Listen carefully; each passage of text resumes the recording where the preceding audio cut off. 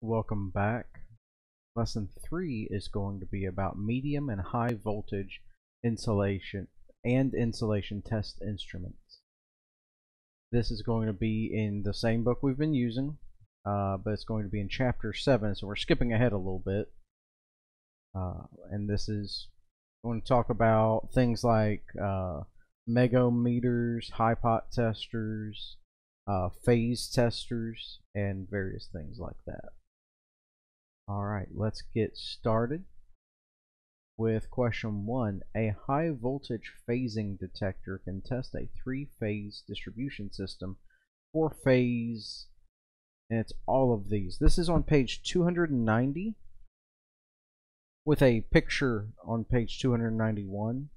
And it does say on 290 medium voltage phasing testers. I've looked through this whole chapter. I could not find anything about high voltage phasing testers.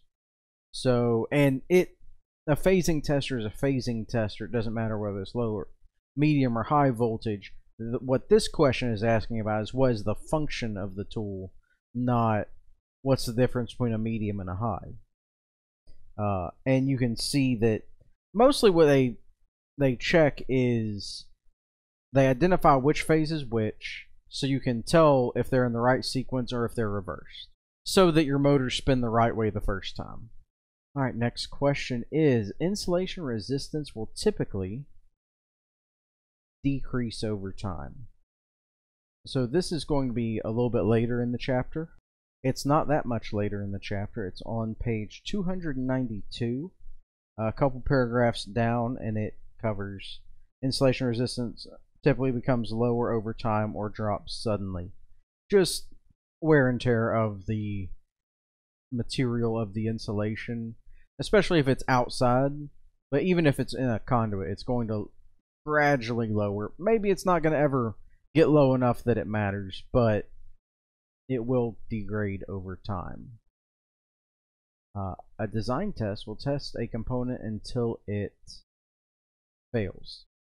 So that's a couple pages back. On 294 is design test, and it will describe what a design test is. And it's generally basically to figure out where the part is going to fail and what it takes to make it fail.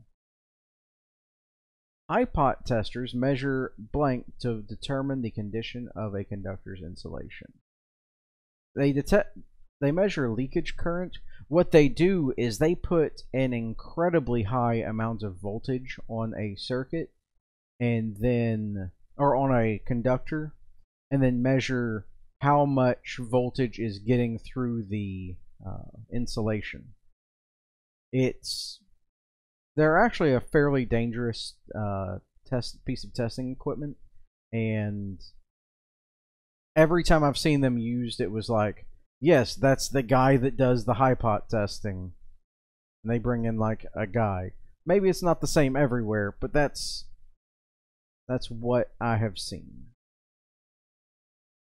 A ground blank test is used to verify that a low resistance path exists between the ground conductor and all exposed conductive metal parts of a device. Continuity. The ground continuity test is actually in chapter 6, so they kind of threw you for a curveball there. What I had to do to find it is I looked in the index, and that took me right to it. On page 262, we'll tell you all about ground continuity testing.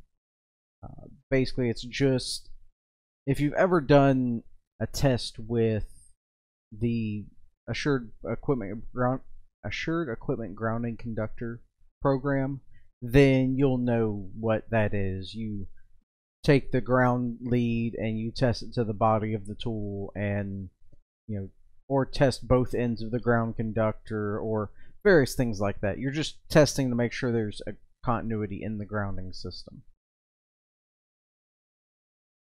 Next up,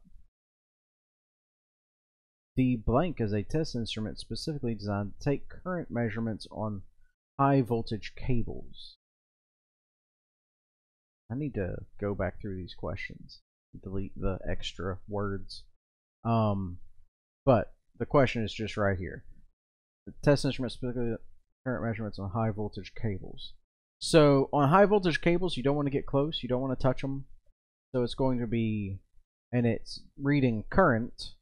So it's going to be a no contact high voltage ammeter.